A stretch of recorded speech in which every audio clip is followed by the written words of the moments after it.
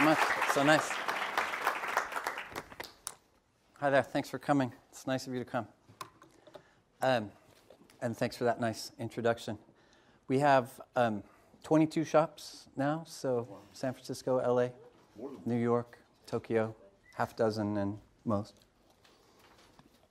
Sorry if I stand here, I can see my slides, I can see my notes, I have my remote control behind the podium, makes me a little more comfortable. So before we start, I thought it would be helpful to give you a little idea of what I thought we should go over today. I think we should talk a little bit about how Blue Bottle Coffee started, but not too much. A little bit about what I did before that, not too much. I want to tour, we'll have a lightning round of slides touring all of our shops, and so that might be fun. Maybe, I know that the word case studies, I'm familiar with that word. We might have a couple of those. I know that people talk about those two words a lot. And talk about constraints on our growth, a few things like that. Talk about the product, which is so important, maybe the most important thing, the people who make it. There'll be a few slides. I'm getting better at PowerPoint, but I'm not that great at it. I was thinking on the ride down about John Cage, Merce Cunningham. Has anybody studied John Cage, Merce Cunningham? Very good. John Cage is a composer, Merce Cunningham is a choreographer, and they would work on pieces that were to be performed together, but they would never put them together until the actual performance. They'd work on them separately. The music and the dancing would be constructed separately, and then they just put them together. I thought it's such an interesting way of thinking about PowerPoint. I would love to see a presentation where the slides were totally divorced from the content of the speech, and you, the audience, would have to kind of project your own meaning into these divergent things. So it might be a little bit like that. So here we go. Yeah, so using the word slides. I usually use the word slides to refer to playground equipment. So that's kind of where I stand with that. So that's a coffee roaster. It's a Probot coffee roaster. It's illustrated by Michelle Ott, who used to be our production artist at Blue Bottle Coffee. I started Blue Bottle in 2003. And before that, I was a clarinet player. I was a classical musician. And that didn't prepare me very well for business, or did it? And so that's what we'll talk about now. So as a classical musician, as a clarinetist, I basically from age 12 to age 34, all day, every day, thought about my art, so I thought about getting better at the clarinet.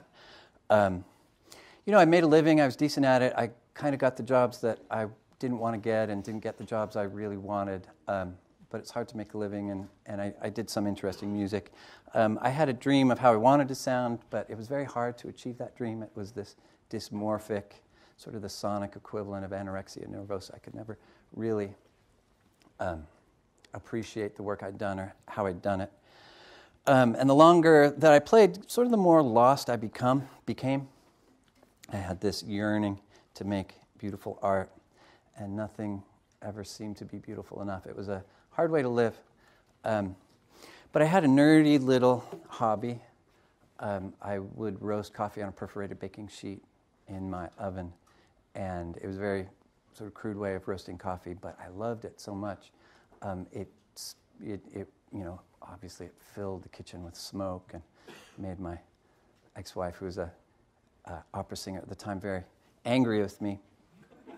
But I got this idea of coffee being a fresh food. I was a farmer's market shopper, and I didn't see coffee being treated in the same very personal way, very fresh way that these great farmers that I would patronize treated their products. And I thought that was odd.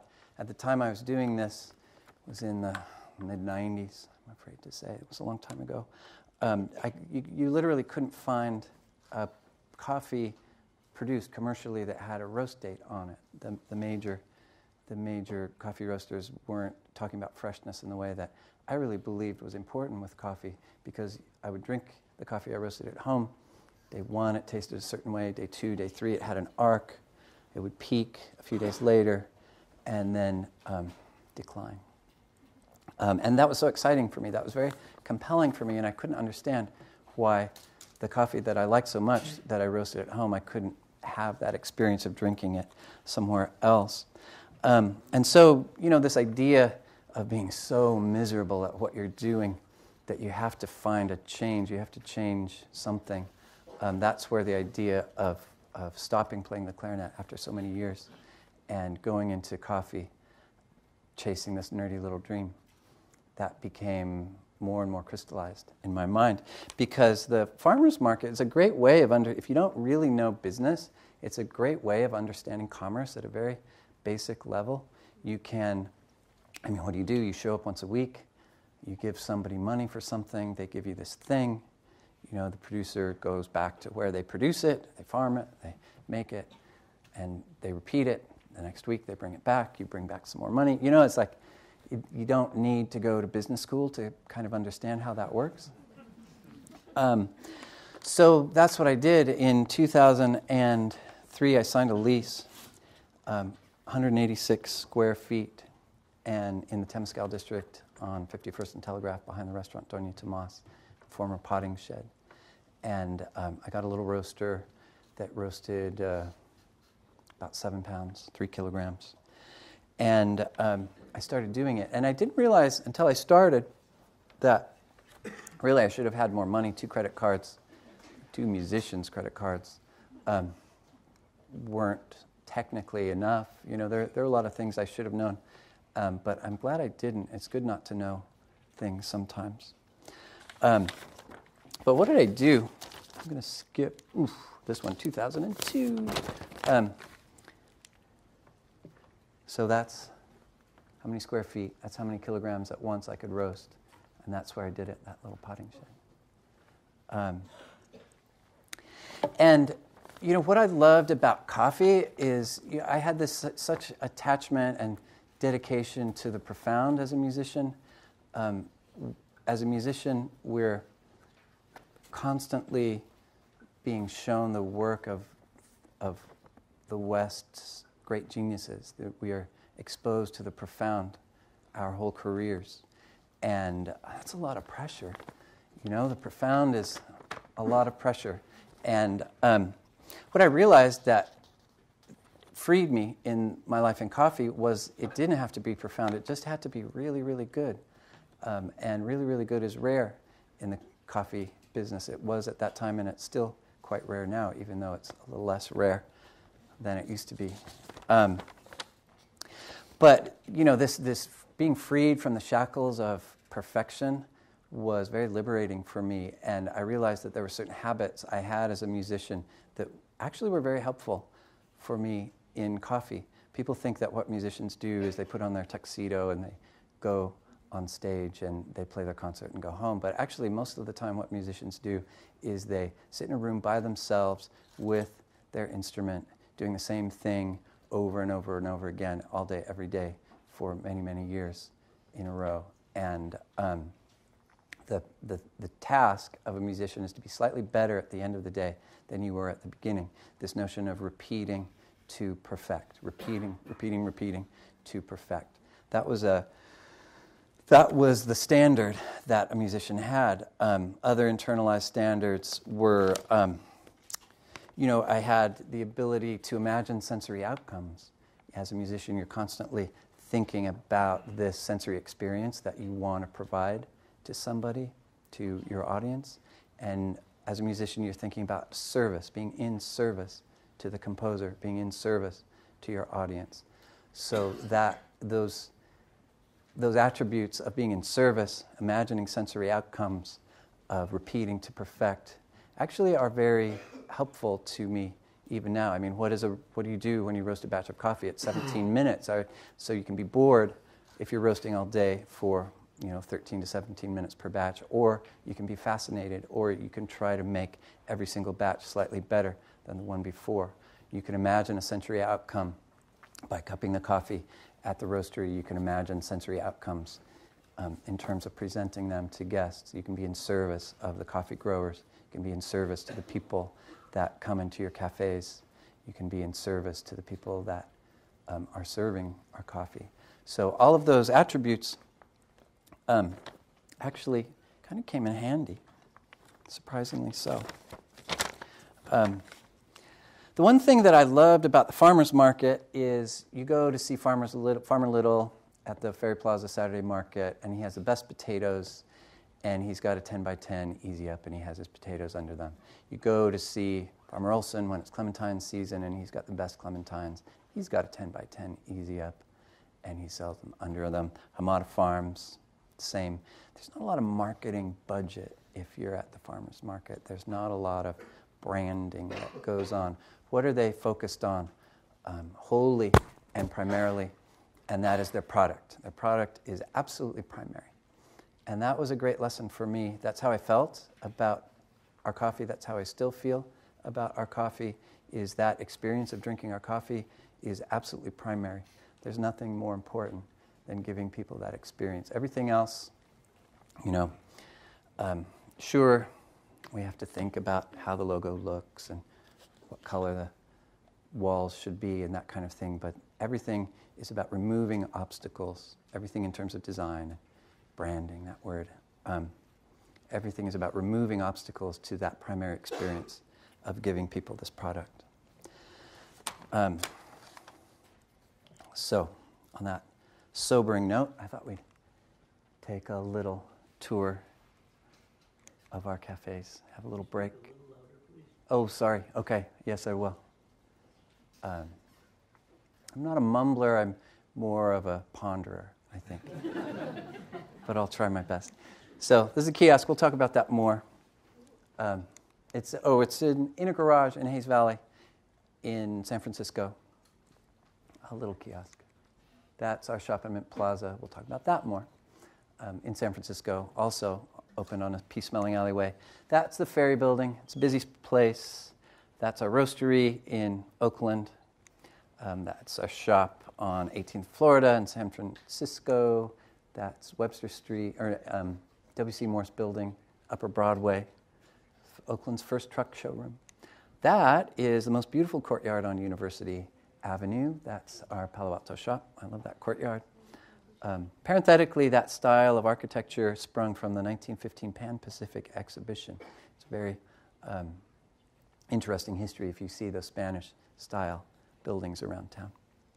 That's Market Square, Sansom in the financial district, the old Standard Oil HQ. And that's San Francisco. Then we opened in New York. We'll have more to talk about New York. That's our roastery. That's in Chelsea, Rockefeller Center, the High Line, Hell's Kitchen, Cobble Hill, Bryant Park. And that's in Los Angeles. That's the roastery there. Arts District, Abbot Kinney, Beverly Grove, Echo Park, soon to open in Culver City. And that's Tokyo. Kiyosumi Shirakawa, where the roastery is, Aoyama, and soon to open in Shinjuku. So that's what we've done so far. It's taken 13 years to get that many.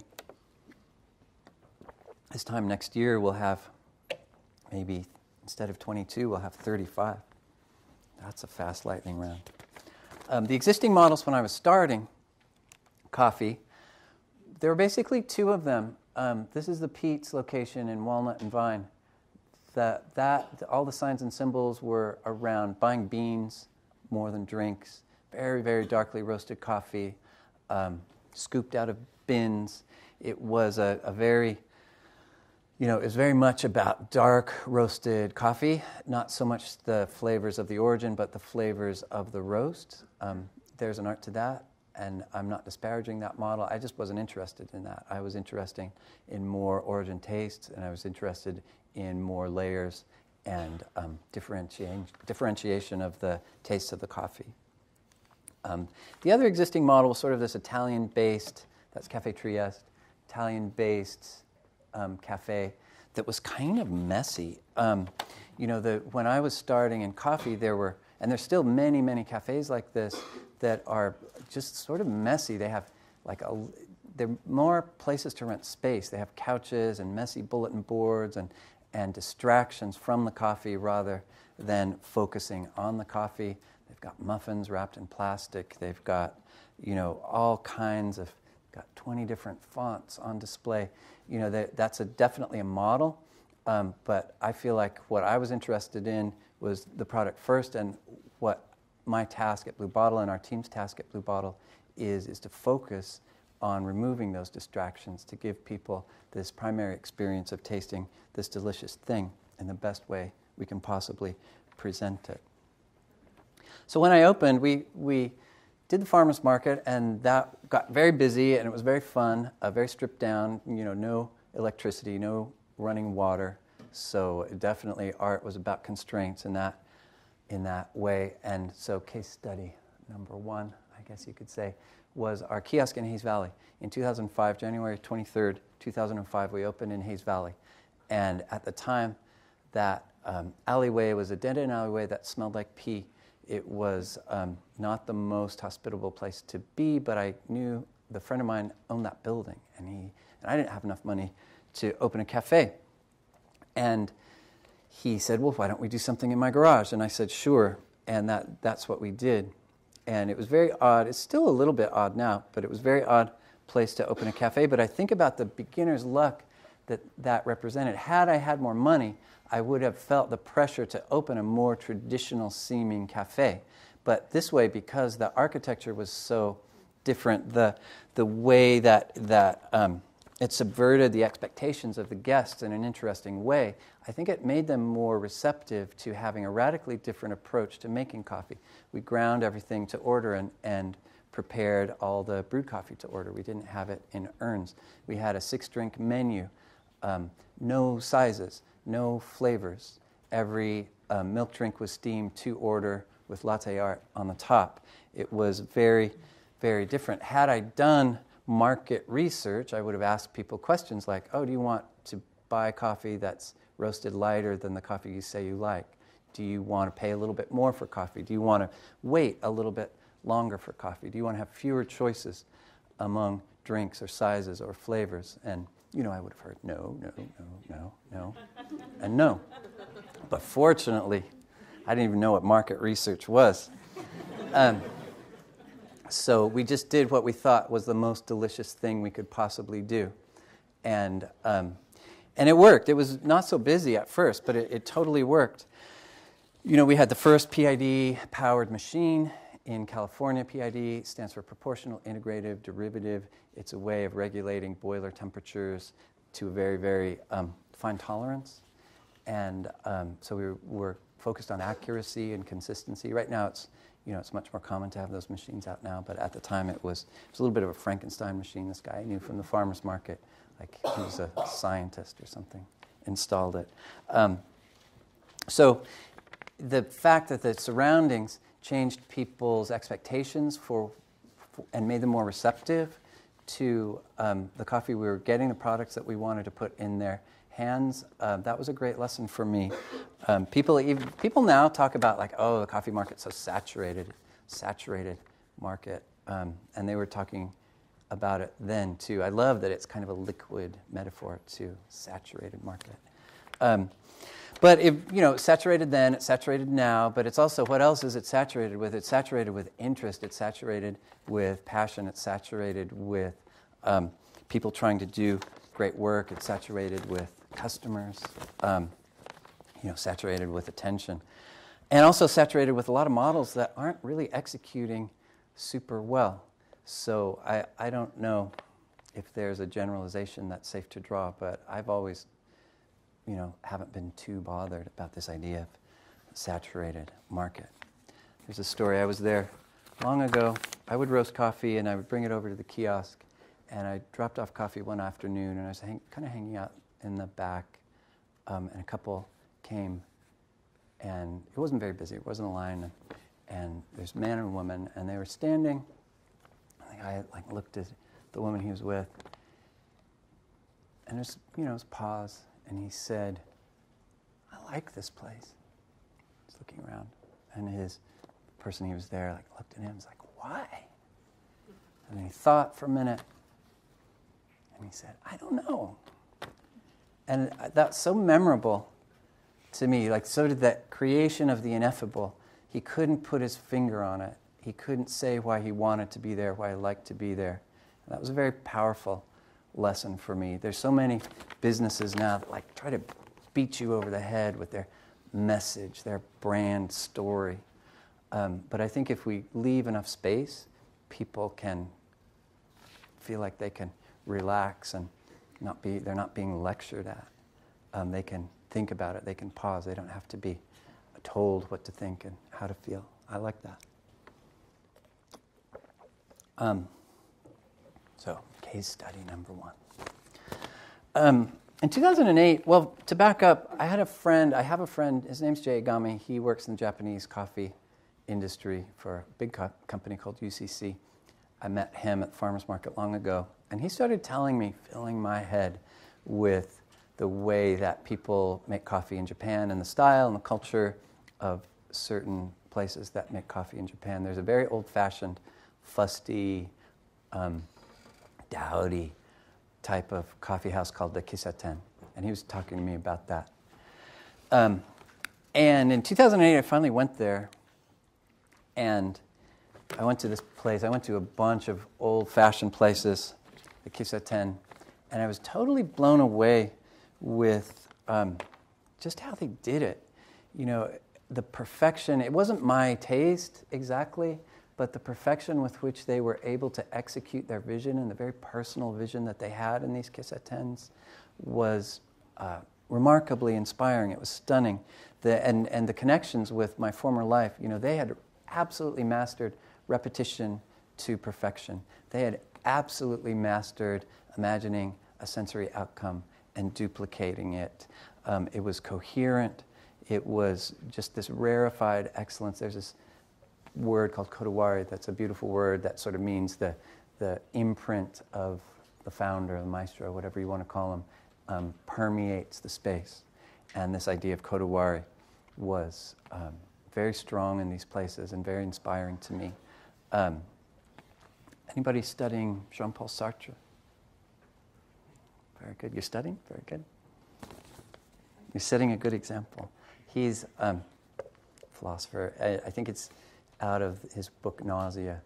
He has a line, everything has been figured out except how to live, which I think is very inspiring. But the Kisaten, being at the Kisaten, gave me a little glimpse of maybe how to live. It felt like serving coffee was a moral act. It felt like a deep-seated sense of responsibility to the product and the guest. And the service felt the same as I felt like in service to a composer, felt in service to this vision that they had. So I felt at home in these places. It was very strange to be 6,000 miles away and to feel at home. I'll tell you one story about Hato, this place. Other places do it too. You see that wall of cups behind the gentleman there. If you sit at the bar, you order something, first thing he does after he understands the order, he'll look at the wall of cups. Look and be like, And it took me a few times going there to figure out, like, what was he doing? There's 150 cups. Just grab a cup, man. But he was figuring out, like, in that moment, for my order, for this guest, what is the best possible cup to use in this context? What is the cup that I need to have my coffee in, but don't realize it yet? What is the cup that's going to enhance my experience? And that pause, I've always loved that pause. It's not very efficient. It is not very efficient. But it's really indelible. Really, really indelible. And this dedication to experience is something that we talk about a lot at Blue Bottle. Before we talk more about experience, I'd like to talk to you about this idea of, 3 words. I was pressed to come up with a mission statement around 2008, and I was resistant.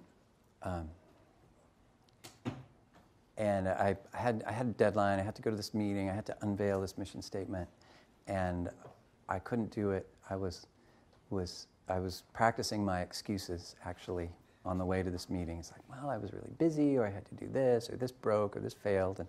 And then I realized that if we just got really, really good at 3 things, 3 words, if we could remember 3 words, that would take us a really, really long way. And the 3 words that I came up with in 2008 are, they're syncing up: deliciousness, hospitality, and sustainability. There's other words that we use now too at Blue Bottle Coffee. But those are the heart. Those are the ones, anybody that works for us, we say that one time and they remember it forever. They're important lessons. It's not always in that order, but usually in that order. So I like the 3 words. We talk a lot about, and then being so inspired by Japanese coffee gear, Japanese modes of preparation, I found a great lease in Mint Plaza in 2008, and in a beautiful building in a horrible, horrible block that had since come up, this gorgeous building, and that was the place where I was able to really explore a lot of my ideas about these Japanese coffee techniques. I didn't want to make a kiseten, but I wanted to make something that was our expression of it, that was our homage to these ideas about serving Japanese coffee as perfectly as possible. So that's Mint Plaza. Hopefully some of you will drop by. So we talk a lot about experience at Blue Bottle, and the more I do this, the more I realize that this taste of this coffee is negated. It's meaningless if people don't have a good time when they're doing it. That part of our product is the experience that people have while they are drinking it, or before or after. So thinking very deeply about removing obstacles, about having a great experience, making it clear, making it legible. I think experience is the totality of sensory and emotional data, both unconscious and conscious, that we absorb. It's the taste of the drink, the sound that stereo makes. It's the anxiety of seeing a word that you might not know how to pronounce on a menu. Playlist. What obstacles have we removed from people's paths so we don't have to have them think about it, we don't have to trouble them with it. Is there sincere human interaction, sincere, warm, helpful human interaction at every place before people actually need it? Those are the types of experiences we think about that are part of our product. And that's the thing that as we grow, we have to be very, very assiduous in making sure we're not just maintaining certain standards, but they're improving. There's this word maintain. I used to get asked it a lot. Fortunately, I haven't been asked it in a while. How are you going to maintain your standards as you grow? And there is no maintain. You can't like hold on to this thing. You have to improve as you grow in order for this whole thing to make sense. We have to have this idea that we're getting better and better, and we're adding more things. We're being on a wider stage, but we're improving as we go. Because otherwise, that's a horrible way to live, right? Thinking about remember how great our coffee was in 2014? It's like, oh yeah, that was really great. Nobody wants to live like that, and I choose not to live like that. So everything we do at Blue Bottle is with the assumption that we can improve the experience and the coffee that people have as we add cafes, as we add employees, as we add guests, as we add coffee growers. And then there's moments. Moments, I feel like, are subunits of experience. Moments accrete to form these experiences. It sounds kind of weird. It's a future memory on display when we're thinking about cafe design. I think about little moments that people might have. And there's this philosopher, Henri Bergson. Show of hands. You're my new best friend, Jennifer. That wrote a book called Mind and Matter.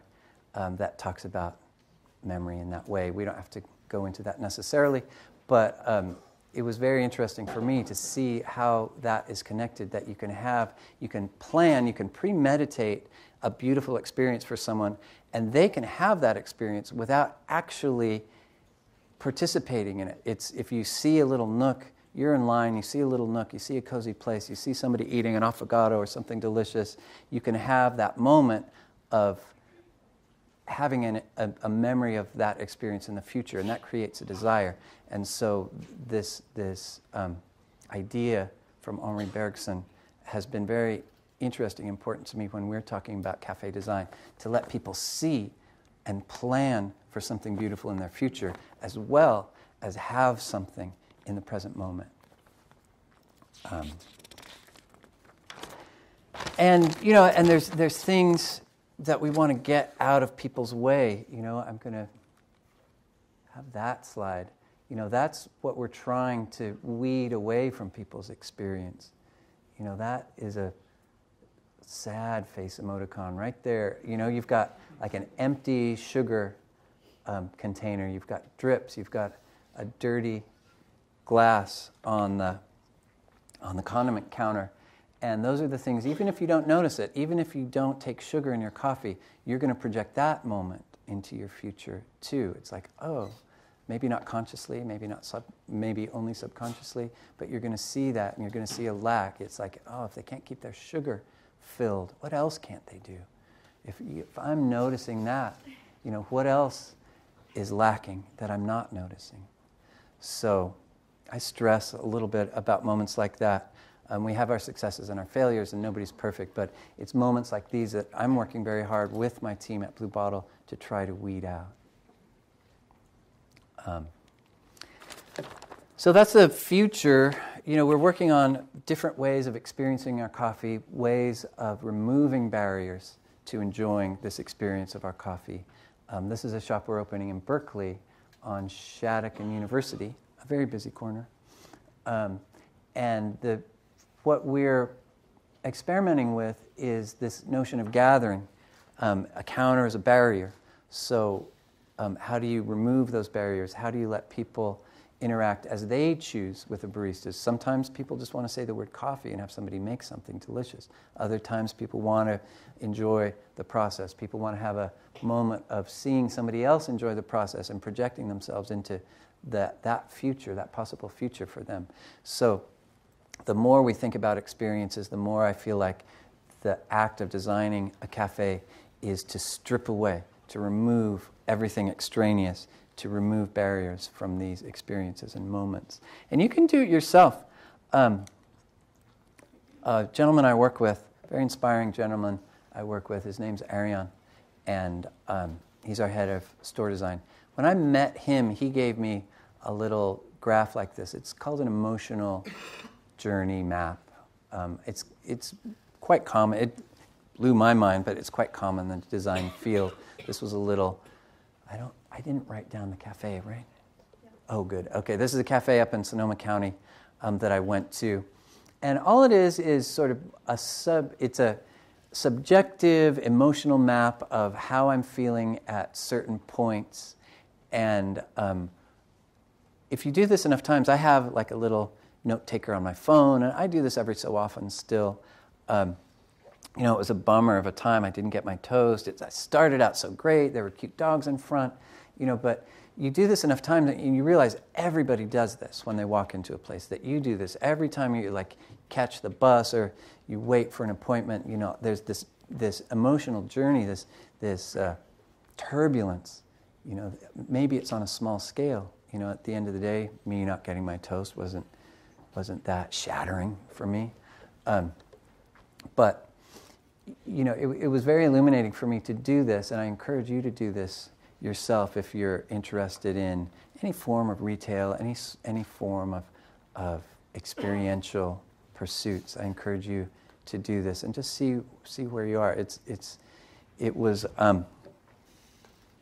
very interesting for me. You can do it in a large scale like this when you go have some retail experience, and then when we were getting our new serviceware made, there's actually a little journey that I projected into the future of guests' experience when we were having it made.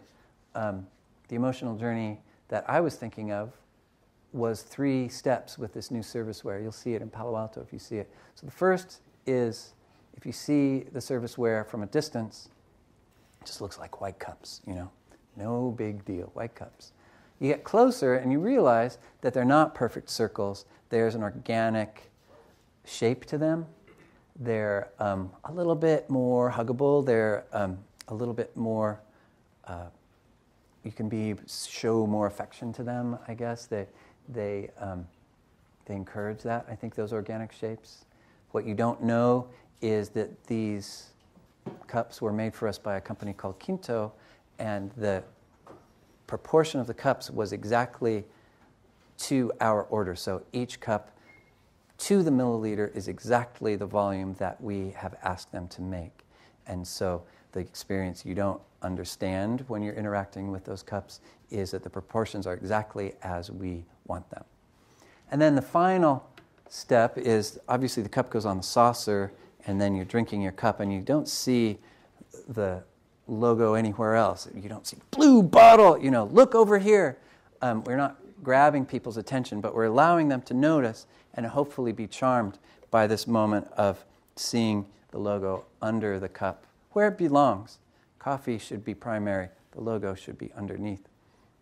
And so even for something as simple as thinking about serviceware, you can think about so much emotional turbulence, so much journeying, so many stories.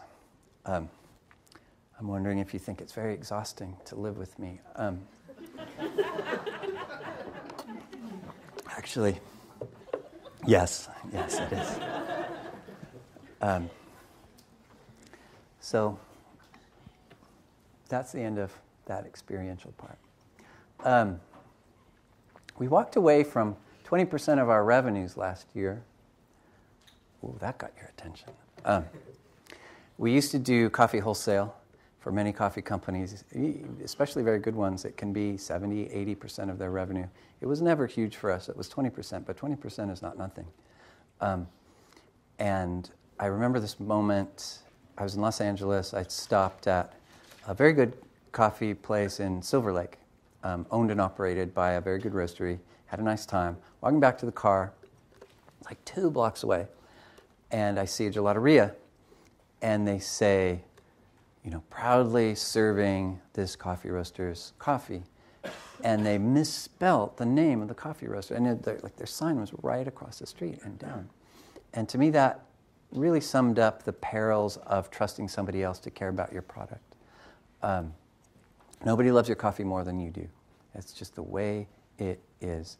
And so with wholesale, I was feeling more and more out of control about the experience we were giving people. I would, people start with the best of intentions. Nobody signs up with a coffee roaster with the intention, we're going to serve your coffee horribly, but nobody has that intention. But that's how it works out, because if you stop caring just for a little bit, then, all hell breaks loose sometimes. And you get stuff like this. We confiscated that from a wholesale account. And, people just freelance your logo. And anyway, it seems to be much more shocking to me than to you. But trust me, it was a horrible sign that we did not want out in the world. So we made a tough decision, to walk away from wholesale, walk away from 20% of our revenue in the service of our future guests, in the service of the growers of our coffee, in the service of the people who are producing our coffee at our roasteries, in our 4 roasteries.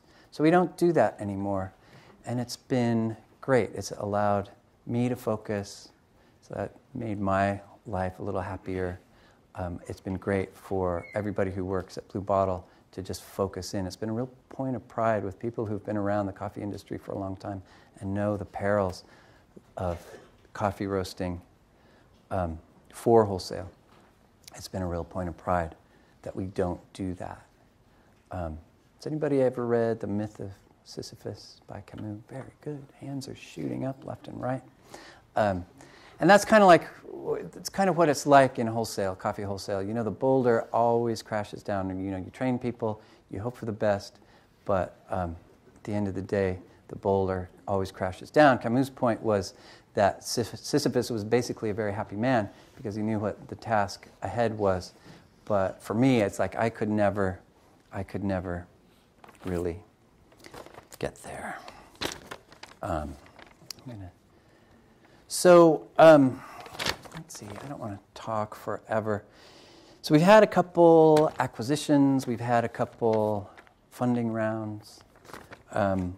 Just to go over those closely, so the history of that. In 2008, there was a small minority investment, and I worked with a very smart, insightful gentleman named John Eastburn that worked for Kohlberg Ventures. That was a little bit of my graduate school, I guess you could say.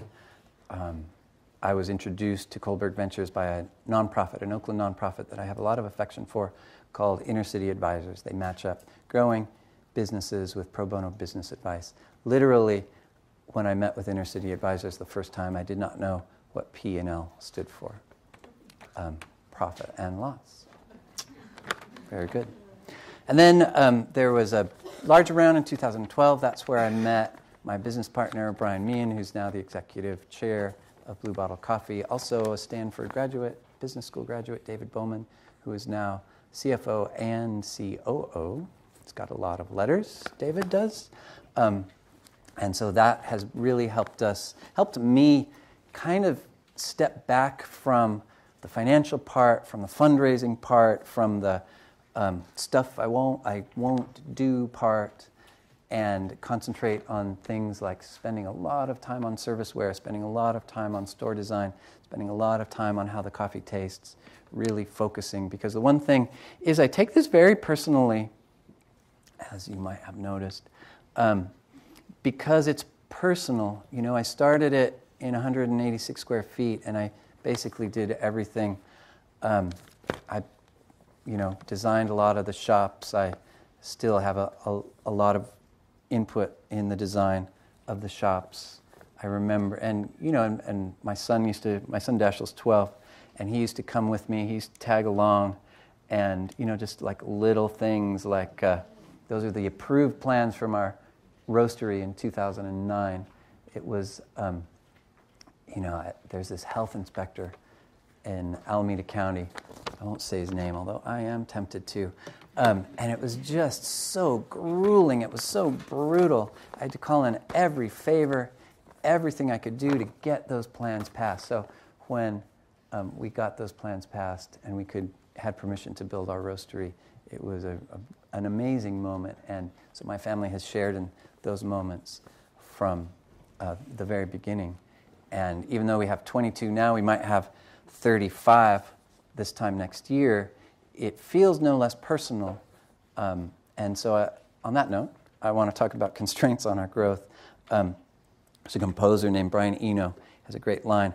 Any constraint is part of the skeleton that you build the composition on, including your own incompetence. And that really struck me when I read that. I think he's very smart and good writer. And the first 10 years of Blue Bottle, the formative first decade, you could say, were really built around my own incompetence, my failings, around not being capable of making certain compromises, not being too devoted to efficiency, the quirks of my taste, the insistence on finding an underlining narrative around everything we were doing, about having a deeply personal level of control over, hopefully, what is a charmingly didactic tone of voice. All of these eccentricities and missteps kind of became sort of our founding path. And they filled our shops. They made us interesting to guests. And so the question, I'm facing, and those of us at Blue Bottle who are working on growth are facing is, like, how do you scale incompetence? How do you scale inefficiency? That's a real challenge for me. As we add smart, accomplished, pedigreed, experienced people to our growing business, there's a temptation to do the things that smart, accomplished, pedigreed, experienced people do them, which is to say not the way I'm used to doing them. And so that's my quandary. How do I make a case for the illogical? How do I advocate? How do I be an advocate for the incompetence that got me here talking to you at Stanford University without fatally hampering the financial or operational success of our business? Charting a path forward that improves the experience of our future guests, but still keeps this idea that everything is not perfect in terms of the functioning of the business, that it should not be perfect, that perfect is, that sheen of perfection is one step away from premeditation, which is one step away from staleness. And so, yeah, our guests are counting us to be better and better every year. And how do we do it? That's the question. I'm not sure.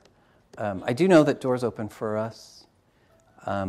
They have for the last 13 years, and probably for the next 13, I happily suspect.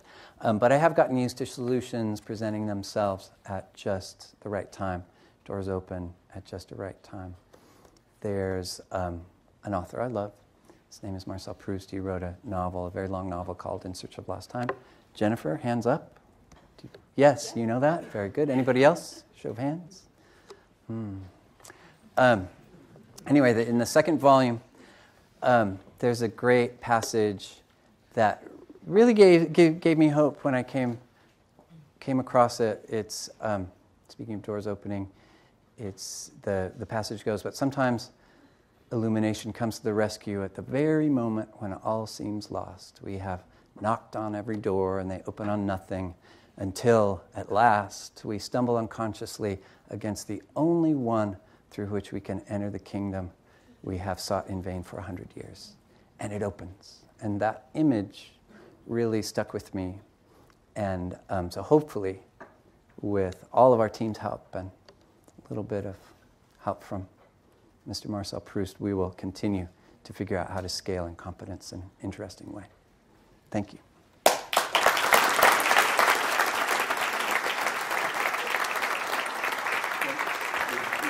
Yeah. All right, there's questions and answers. Yes, first hand shoots up. How about you? So, first of all, I really like the coffee. Thank you. The coffee I've been quite also. So I was wondering, the first time I got your coffee, I wanted to go back to your website and write a review about the coffee on the website, rate the coffee so that others can, see how I felt about the coffee and then read somebody else's comment about, hey, I like Twinkle, or I like the applicants, right? So when I went to your website, there was no way, because you really emphasize on products and experience, right? Right. There was no way for me to actually figure out from the direct source, that's your website, that how somebody else felt about, let's say, 3 applicants or Twinkle or Beta Blanc for that matter, right? So what's the plan? How do you incorporate that kind of experience? Because that would directly feed you what people are thinking about the coffee, or they're going to be Yelp and writing about it, right? Oh, how yeah, do you don't get me started. Yeah. Do you have any plans of doing that? Could you repeat or try? Yeah. It's a very interesting question. So we have a gentleman who's very interested and passionate about our coffee, which I think is really lovely. And he was saying, why don't we have a mechanism on our website whereby he can write a review of that coffee, or others can, or he can read the reviews written by others. Or even rate your coffees, right? Oh, rate them. Yeah. Multiple ways of engagement. What's the plan? What do you think? No. I'm deeply, deeply interested that you have a great experience with your coffee. If you do not, and you email support and you say, this Twinkle thing, I hated it, they're gonna apologize, and they're gonna get some coffee to you that they think you're gonna like. And that, to me, is critical, this exchange. The cacophony of online reviewing, that seems like something that I don't really understand, or frankly, I would die a little bit if I saw these streams of reviews that we couldn't control or edit. Obviously I want to make everybody happy, but I want people to talk to us about it. So that's just my cultural issue with that idea of online reviews. It's not disparaging your need for that, and that is a miss that we can't provide that for you, but I don't think in terms of engineering resources that would be the top of our list to do that. Sorry. Try a couple more. Yeah. Yes. Anybody else? I don't want to have all the front. Okay, but I will. Okay, you, yes. So you were talking about how you don't do wholesale coffee anymore. No, we don't. But like, Or yes, I was. I could like walk over to our Y2E2 and I see like a little like 8-bottle coffee like already made that's available. Right. So since the surrounding experience is such an integral part of your coffee philosophy, how do you reconcile yourself to have already made coffee in like venues that might not be like Blue Bottle? Oh, yeah. So the question is, we have these very cute little cartons of our New Orleans style iced coffee that are in many, many Whole Foods and other places and cafeterias, and we're soon to release a black coffee. So for me, the critical distinction is we're not trusting anybody to make that coffee. We're not asking anybody, here are the rules for preparing it. You have to stick to the rules.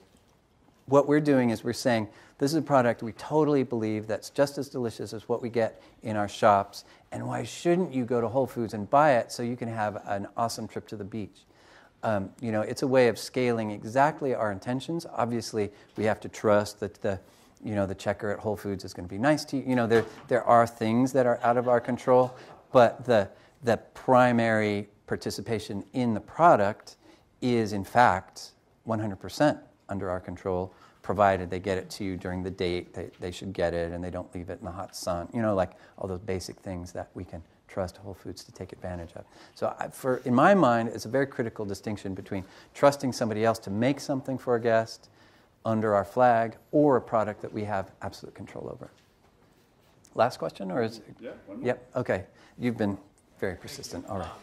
Very few companies have the attention to detail in terms of the product that you do. And I was wondering what you think might inspire more companies to try and have that same pride in their product that you do. I feel like everybody... Just repeat. Oh, sorry. Thank you. Context? Yeah, so he was very nicely mentioning that he thought we had a lot of attention to detail, and if I'm understanding your question correctly, why do you think others don't have as much? I don't think anybody admits, I don't care about the details, And in point of fact, that slide that I showed to you shows you that we are not in control of everything I would like to be in control of, in terms of that dirty cup and the sugar being out, although we try our best. So I think everybody tries hard to have attention over details. Everybody says it's important, but do you invest in it? Do you have processes in place to execute it? I think that's the critical difference, is the investment and the energy. I don't think it's about the intention. Okay, thank you very much, James. Thank you. Thanks so much.